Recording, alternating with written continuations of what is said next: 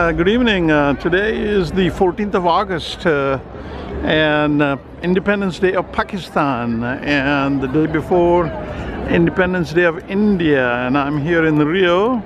I just took in the cycling contest and I'm fixing to go home because I want to watch Usain Bolt in 100 meters finals, who comes in about another couple of hours. And I have an hour-long commute to go from here to my apartment in Lebanon.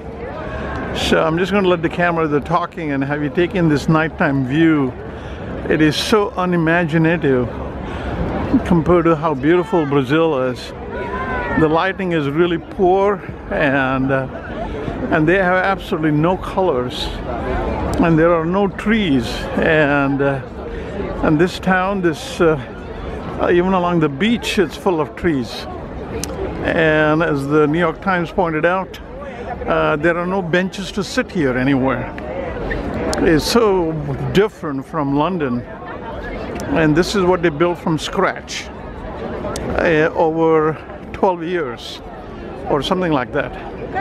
So I don't know who these architects are, but you know what, they should be done with them. So it's hard to believe, as a beautiful country as it is, they wasted a great opportunity to showcase.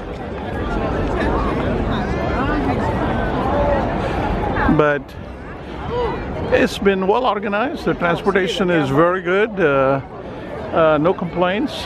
People are very polite, and there are lots of volunteers who are very helpful.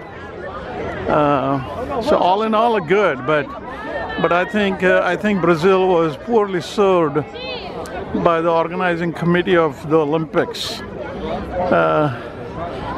They were given an opportunity on a golden platter, and they threw it away.